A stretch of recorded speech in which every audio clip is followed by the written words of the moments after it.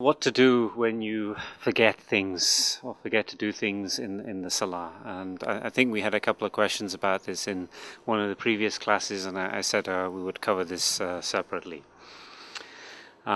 So sometimes you can face a situation where you might be confused, you've lost track of how many rakat you've done in the Salah. Have I done 3? Have I done 4? Have I done 2? Have I done 3?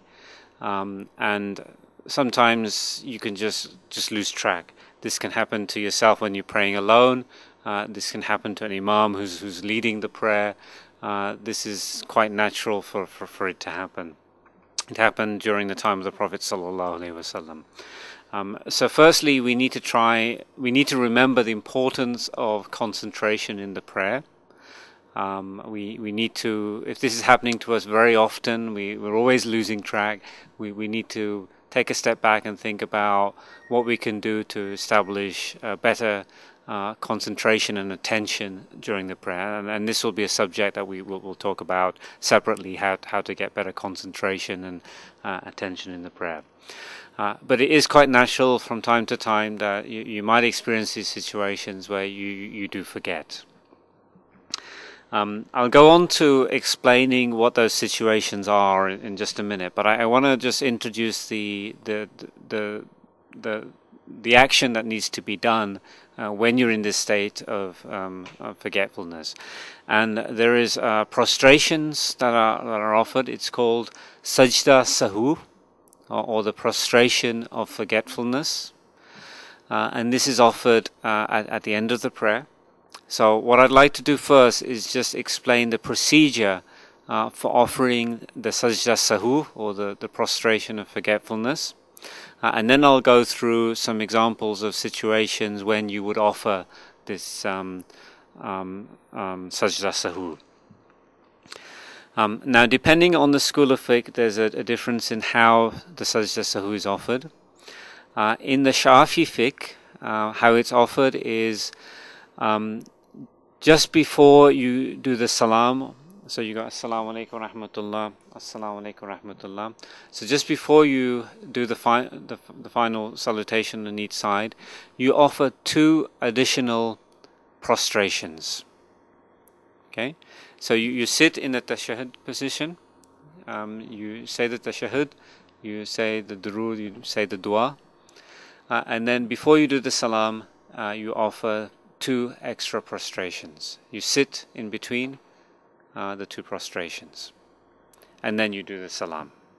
Okay, so this is how we do it in the Shafi school of fiqh.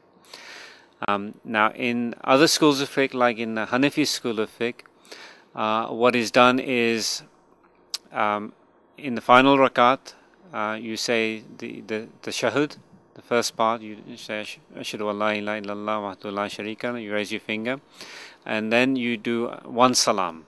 Say assalamu alaikum rahmatullah.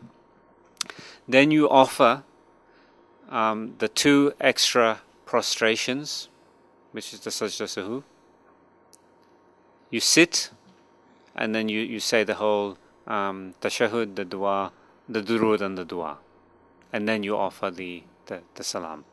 So these are 2 ways in which sajda sahu is offered. Okay, so as I said, in the former, the Shafi school, we offer 2 additional sajdas or prostrations just before the salam.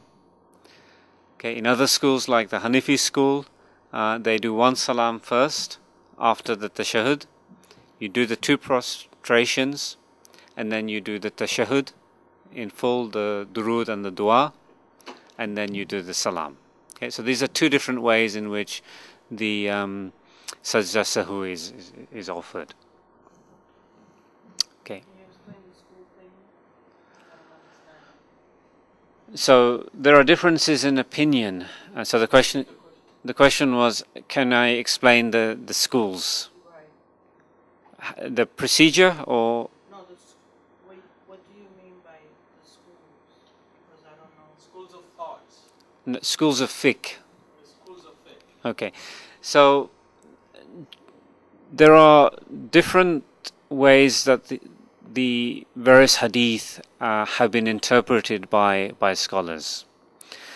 And following these hadith, depending on certain rules that are established within different schools of fiqh, it's possible to arrive at a certain interpretation of those hadith, and a different scholar might arrive at a different interpretation of those hadith. Okay, so these are scholars that we very much respect. We don't say any one is wrong or the other one is right, and we respect their position on these issues. And depending on which school you follow, okay, you follow whichever one you're following. This is fine. There is a difference in opinion, and these scholars have sat down, they've even prayed behind each other, and they respect their differences in position on these fiqh issues. These are not differences in opinion regarding aspects of Aqidah or the beliefs that we have. These are differences in opinion regarding certain technical matters about whether you do this in the prayer, you do that in the prayer, or other aspects of legal jurisprudence and so forth. So these differences amongst the scholars are something that we should not be concerned about, that there are differences in opinion. Okay, it's acceptable to have differences in opinion, and we respect all of these differences in opinion. So if somebody prays a different way to us, we respect that they pray differently to us, and they have a school of fiqh, they have their scholars that they are following, and this is fine, alhamdulillah. Is that okay though? Initially it was not meant to be school of thoughts. These are scholars who excelled in scholarship to understand the best how to codify the issues of salat, the issues of zakat, the issues of how to make wudu, and it's only in these matters really. It's the detail of the technicalities. As he said, it's not the issues of faith, the major things that there is no difference among scholars in those. What has happened is that these scholars, as they dwelled into these matters, and remember, each one in his own period. Some of them, as he said, they lived in the same era and they prayed behind each other, but not all of them. And so, one scholar, for example, based his opinion on a given saying of the Prophet ﷺ that has reached him at his time. Another scholar came later.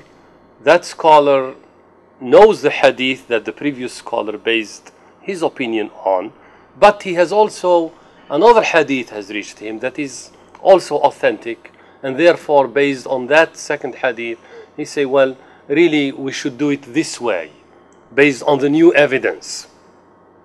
And so it is an excellence in knowledge rather than looking for differences. They never meant it to be school of thoughts. They were individual efforts to understand the deen based on the evidence that reached them. And so it's the followers that made of them school of thoughts. And so for you sisters and for us all today, it is okay if you are brought up on a given school of thought, that's fine. For you, you don't need to be in this matter at all. You follow what is authentic based on what you read. Today, alhamdulillah, today scholars have written books on how salat should be. Period.